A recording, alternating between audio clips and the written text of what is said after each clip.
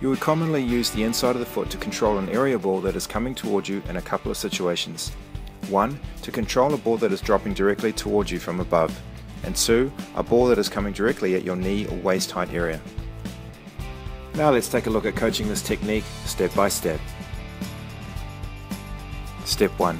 Move the body into position directly under the path of the ball and keep eyes locked on the ball. Step 2. Raise the controlling foot up so that the inside of the foot is facing upwards towards the ball. Make sure that the foot is locked. Step 3. Connect the inside of the foot with the bottom of the ball, and as soon as the ball connects, withdraw the foot downwards to cushion the ball and bring it down in front of the body.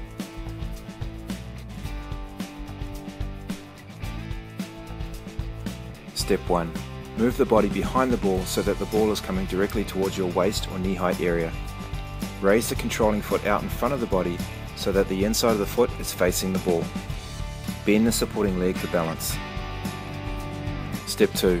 Receive the middle of the ball with the inside of the foot and withdraw the foot backwards on impact. The ball will drop in front of the body, ready for the next play.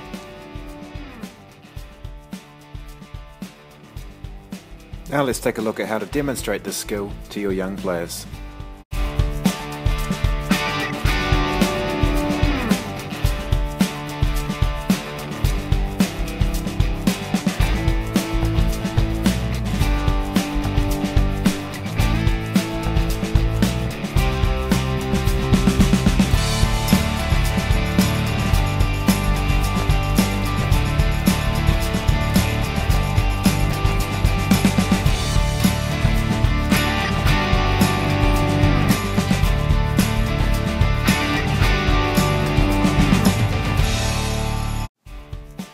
Now let's take a look at some common mistakes that young players make when performing this technique and solutions on how to fix them.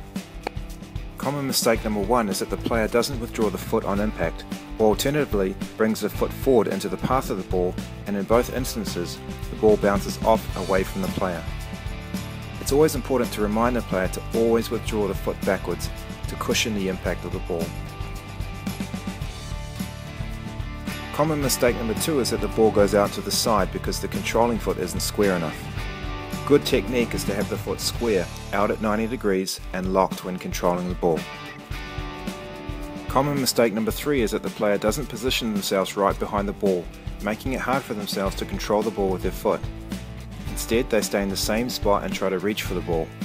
Another similar mistake to look for is that the player positions their body so that the ball is coming towards them at a different body part such as their thigh, but the player still tries to use their foot.